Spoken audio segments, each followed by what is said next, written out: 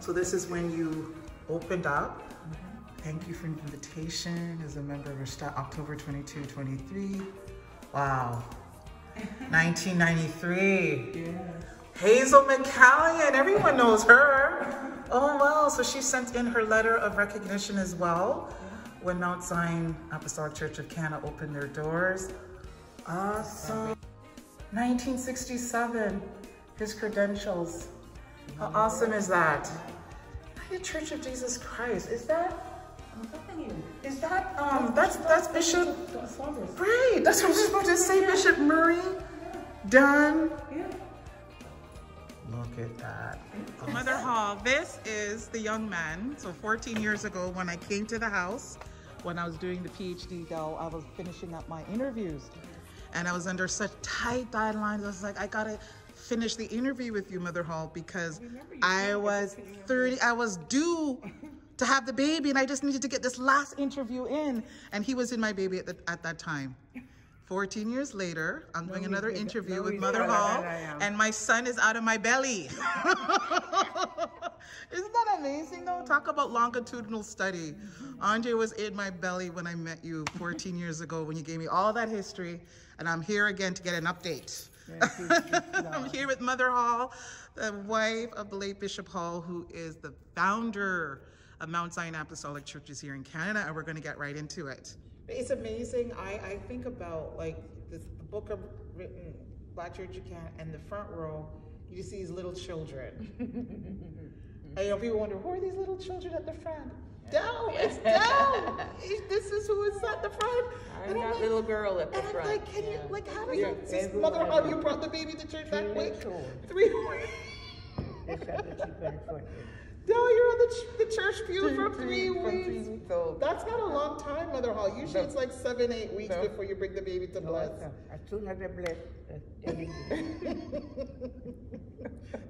myself and Bishop Hall used to sing at the choir. You were singing at the choir at Greenwood? Yeah. And Bishop Hall tell them that they have to wear a hat. They have to wear their hat? Yes. And afterwards they said that the hat, while the hairstyle, so we come down. Who said it messes with their hairstyle? The ladies, them up here. Oh. UPC don't wear a hat. Right. Oh. But Pastor said they're supposed to wear a hat. Okay. Because the Bible said go on, they're supposed to do something with right. the hand covered. Right. So they used to do it for a while, and afterwards they said, messed up the hairstyle and whatever. So you come to this cool country. Were you baptized in Canada or in Jamaica? Jamaica. Where?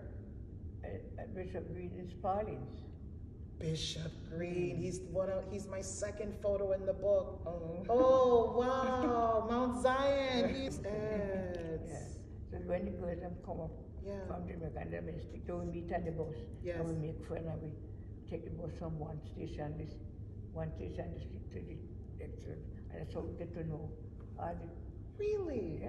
So you just knew, go to Honest Ed to meet all, even people you don't know? Yes, and we just get together because there wasn't much black. And so we used to travel on the bus and together from place to place. Yes, yes. That time we used to get nice tape, nice record on Young Street here. On the Record Man. On the Record Man. Yeah. So what kind of tapes would you go there to get? Record, and I used to have a record player. You could even tape the record from one thing to the other. Yeah, it was like Mahale near John. I have a lot of, I don't know where the tapes are now. Well, we're talking late 50s, early 60s. That's something. I remember one of them. So did you have a feeling one day that you were going to become a pastor's wife? I didn't think so. I didn't know about it. I dream it, a vision I get. You got a vision? Yeah. Wow. When Pastor used to work on the train and he was in, Used to be a porter? okay. Way up there there was. And I dreamt that Bishop Crossley from Buffalo. He's PW, yes. Come and tell me that he was going to ordain him as a bishop. And I said, no, I don't want to know bishop wife. I don't want to be no bishop wife. Wow. Because bishop wife got too much problem. I said, and then I said, God, if you want him to be a minister, I won't stand in his way, but if I'm going to stand in his way, take me out of his life. And I said, I don't, as far as the church is concerned, I have nothing to do with it. Nothing. I never asked one question till the day he died. I never opened his wallet, I never asked one question, but I work in the background. Yes, right. To help him, to make him, you know. Yes. I carry people, they sleep at home, they have the food. Yes. When they come from farm, they come to the house and they eat and then they dispatch. Yes. I have to go down in the basement and sleep on the Chesterfield. One day I want to leave my room, leave everything, get them, send my kids them to my sister. Wow. And then get the house to house the people there. So who are these people? These are just people coming in from Jamaica and stuff? No, or just some people from America, from Buffalo, from Montreal, from Ottawa. Yeah. Like when the church started, when the church used to be, like when you have convention, yes. all the churches come together, it's not like now. And then you have to put them up when they come. Right. So you give up your room, give up the children's room. Get everything, everything. And then you have to cook. And you're cooking and you're get them feeding. breakfast and get them supper. Right, right. It wasn't easy. Yes. You know, I don't regret it. Praise God. Amen. Wow. Was Bishop Hall active in the church before he came to Canada? He was a deacon. Oh, he was a deacon. At the Shiloh with Bishop Rowe. Bishop Rowe was his pastor. Oh, okay. So he was a deacon working in the church, Yeah. and then was he active at Greenwood when he went there? Like, was he? No, he just used to sing in the choir. Okay. Yeah, he used to sing in the choir. You know. Yeah. But then he used to speak like a youth night or Yeah, something? yeah. Okay. How long were you? So you were at Greenwood for a good 5 years. Yeah, more. Because when she was there from 58, right? So it's different. And then McNally, he stayed there till 67. And it was a very nice one. Yeah, everyone says that. I was working and I took my employer and his son. The woman wouldn't come. Because my employer wouldn't go to the synagogue with his wife. Fiber, right? But he come to church with me. Really? And his daughter, because I used to talk about the church and what the church doing, what the church do. Yeah. And he wanted to come and see. And rain was falling this Sunday morning and he come to church with me. And it was something else. It's the first I do ever in the apostolic church. A Jewish man went to an apostolic church based on what you're telling them at home. Because you're working with them, eh? Yeah. Oh, okay. Oh my God, it was something else. Wow. And Green was the only church in Ontario that we could go. There was no more apostolic church. Right. So everybody come go to Greenwood. Yes. Everybody you meet, you invite them to Greenwood. Right. Everybody you invite them to Greenwood. So good fellowship, good, right. So when you moved on, I was going to the doctor. I was pregnant. Which I was pregnant. If you're at Crawford Street, it must have been the twins. The twins. And I see this lady and she was crying and I said what? And she said, they turn her out and she have to go. And I said, she's a black woman? I said, I home. I said, you see my husband sitting on the place, tell him I said to put you up. At that time I had 3 floors. Okay. One room up there was empty. And I said, tell him to tell you. I sent her there to put you upstairs. So Mother Hall, you're pregnant. You're pregnant with twins. You see a woman on the street crying. Yeah. You go to her and say, what's wrong? She said her employer just kicked her out. And then you tell this stranger, go to this house where I live and tell my husband to put you up. Fast forward 2020, who's doing that? Right? You know what I'm saying? No. That's compassion, though. Yeah. Real good. So did she go? Did she go to the They house? want to stay there for quite a while, yeah. Wow. Yeah. And then when you invite people to church, they say they're not coming back for the feel something, pulling them. Wow, Pulling them the to the power, front, the yeah. power. I don't know if the church will come back to that again. I don't know. People have to change. We'll have to change. What do you think the difference is now from there till now? What's the difference?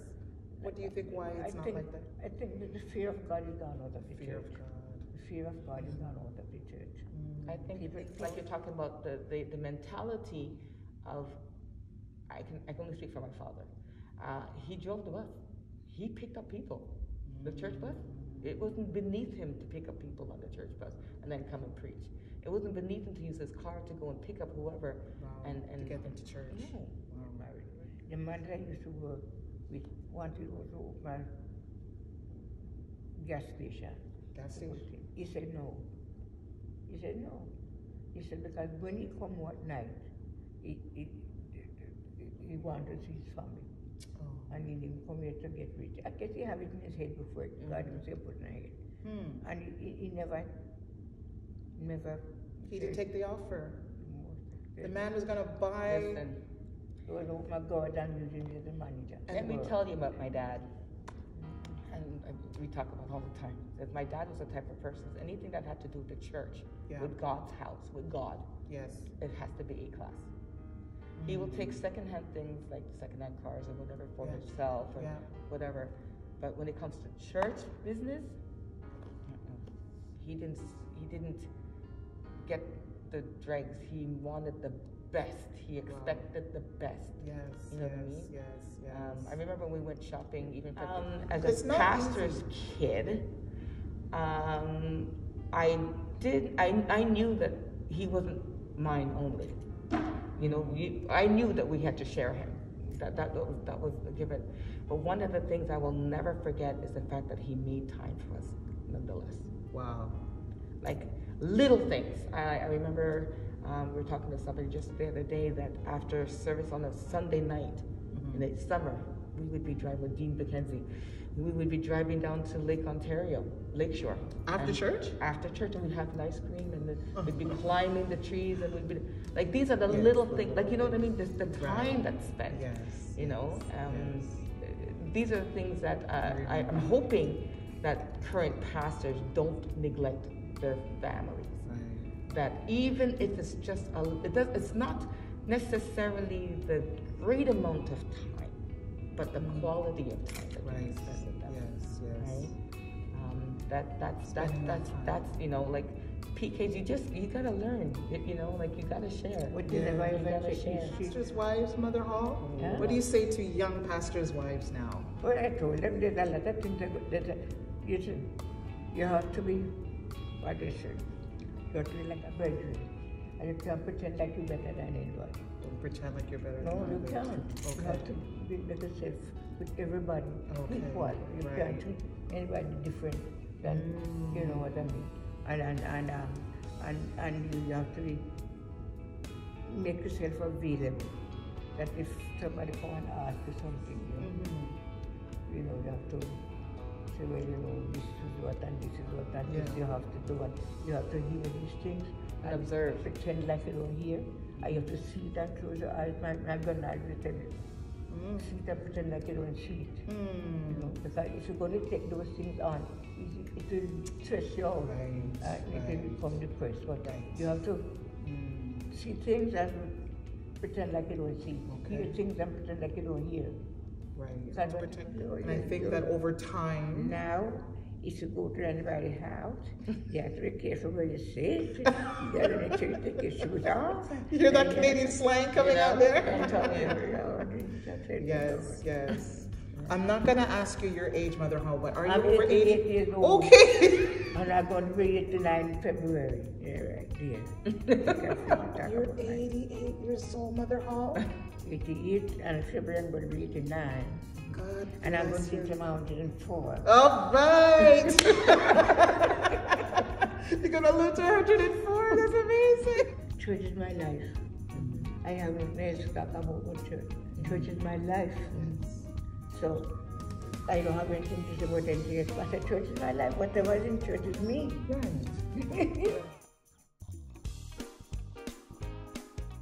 So this is the Mount Zion Church of Canada Food Bank. 1967. Is it true you were the first convert? Is it true that you were the first? You were baptized there? Yeah. Oh, it's over 10 years, about 13 years you all been in operation? Where? The food bank. The food bank. 13 years? I remember. No, 13? No, over 20 odd years. There you go. 20 odd years? Yeah. Del, where you get 10 years from? You're kind of off there with your year timelines there. Really? Would you like to come and see us? I would love to. Give me an example of what would be in the green bag. What would be in the green bag? Like kind of canned foods and stuff? We have canned food in there, rice and flour, and oil, and all here is, this is our vegetables. This is the produce, okay. And I can't find it. And the brethren here at Mount Zion in Malton. Here's Sister Hall. It's getting ready for tomorrow. Tomorrow is where everyone will come in, and so much selection here. And that's Sister Hamilton and I. What's his name? Brother Gillespie. Brother Gillespie. And that's... Oh, love it. Oh, Sister Hamilton. That's a good one. Yes. I know Sister Hamilton goes way back to Mount Zion. Yes. So do they just come and help themselves, or do you pack it for them? Nice. So they can get like wieners, bologna. Yes. Over here we have eggs and milk. Sister Hall and I, we started out. You and Mother Hall? Myself and Brother Gillespie. So what year would that be? So if this is 2020, we're talking 2000 about? We're talking about 2000. Before 9/11? So this is Sister Patterson and Mother Hall here at the Mount Zion Apostolic Food Bank. Over 20 years that you've been working. God bless you. First convert of Mount Zion, still working for the Lord, and Mother Hall, the wife of the late Bishop Weston Hall. And the daughter, the first daughter. So great to be here. Thanks for everything. That's it.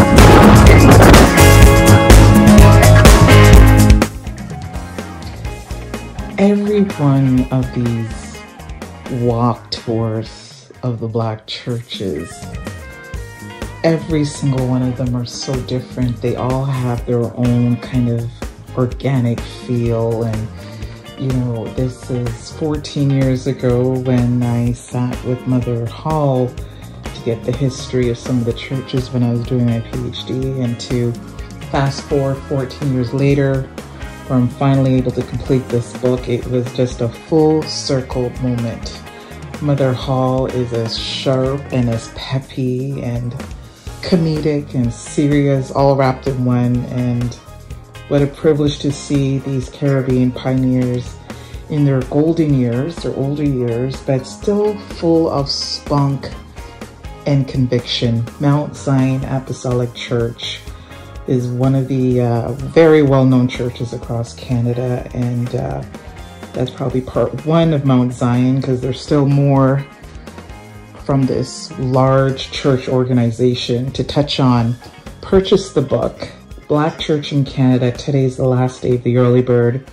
Then after that, of course, you can still purchase slightly a little bit higher, but there's so much nestled in this book. As Mother Hall mentioned about Pastor Green from 1932 and all these churches and how everyone is so connected. And this was another great evening, another great talk, just to learn a little bit more, and hopefully that you have been enlightened that much more. Black Church in Canada coming to you, coming soon. Until next time.